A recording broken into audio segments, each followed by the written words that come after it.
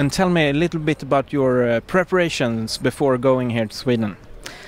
It was very hard because normally we are making candies with designs inside. So this kind of crisp polka grease making is something new for me. But I tried to do my best in Poland.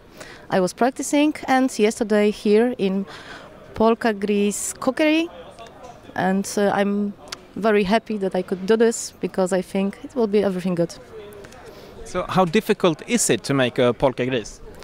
It's difficult because we're making normally on hot table. Here is only the wood, so it was the problem for me, but now it's not so scary. And how is it like to make candy outdoors?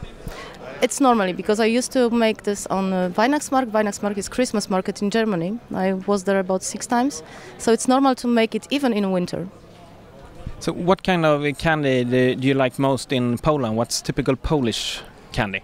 I have to say that I don't eat a lot of candies, but I use a lot of sugar. So we have about 40 tastes. I like cherry, I like apple, I like orange, but it depends on a day. Sometimes I eat a lot, sometimes not.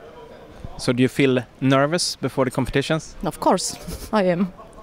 So how will you prepare the last hours before the competition? I will just look how the Swedish people are doing this, and I will try to have fun, and then just going on the stage and do this. Why do you think you will become the world championship? Because if not, my chef will kill me. So I have to.